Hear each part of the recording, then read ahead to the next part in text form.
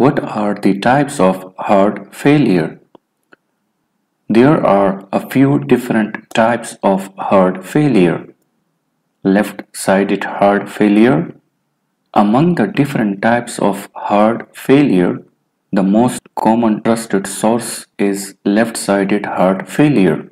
Left-sided heart failure is when it affects the side of your heart that pumps oxygen-rich blood out of the heart and to the body's tissues. There are two types of left-sided heart failure: systolic heart failure and diastolic heart failure.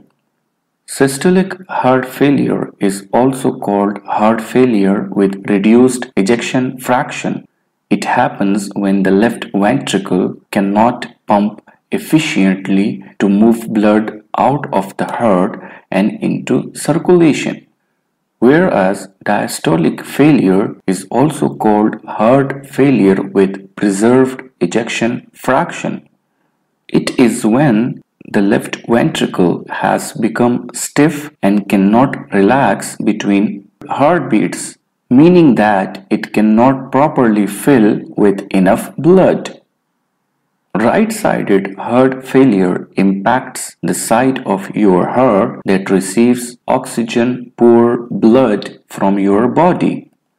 In right-sided heart failure, the heart cannot effectively pump blood to the lungs to receive oxygen.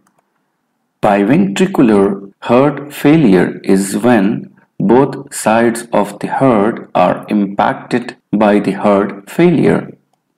Congestive heart failure refers to a specific stage of heart failure.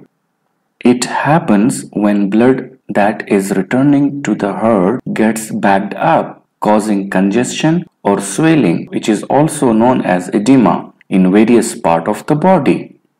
Congestive heart failure can result from failure on the left side, right side, or both sides of your heart.